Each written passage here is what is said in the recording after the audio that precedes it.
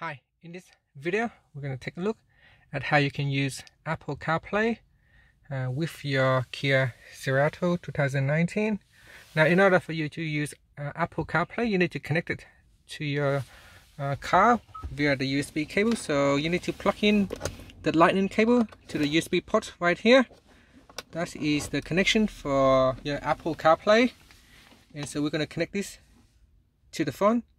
Okay, so now it is connected, and you will need to set up your device if it hasn't set up before, and you also need to enable Siri on your iPhone as well. So make sure in here you turn on Siri. If Siri is not switched on, you have to turn it on first. And on your car, then you want to press on the setup button, then tap on Bluetooth. So this one here at the moment is disabled, because it have already automatically connect to the iPhone, because previously I have set up the iPhone already. So now I can straight away use the Apple CarPlay. Okay, so once you have your phone connected to the system, Apple CarPlay will be available on your display right here. You can press on the home button down here and then tap on apps. In here you can see there will be Apple CarPlay. If you tap on that, it will go into the last apps that you have used in Apple CarPlay. If you tap on the middle key down here, it will show you all the apps available for you to use. So you can swipe across. At the moment it is using the map.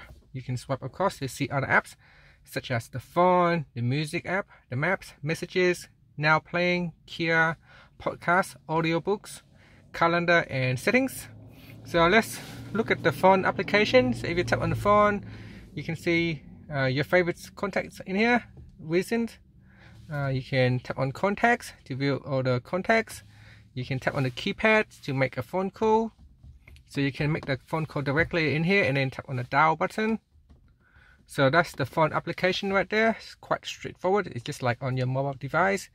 You can just go down the contacts and then tap on that to make a phone call or send a text message.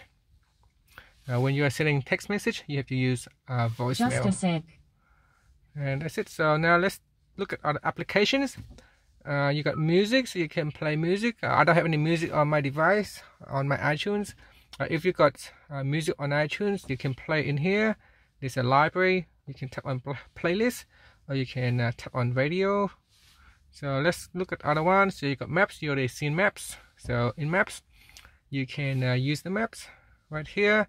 You can start navigations. You can tap on the maps, and you can put in a new address. Head west on Markham Way. So at the moment it is. Roundabout. Sorry about the noise. So I'm just going to end route here. So end route, and in here when you want to go, you tap on the search button. So you tap on search, and then it's got some close by locations such as petrol, parking, or restaurants. You can use the microphone, voice command, or you can use the keyboard. And on the keyboard you just type in what you want, where you want to go, and then tap on that, and then tap on go.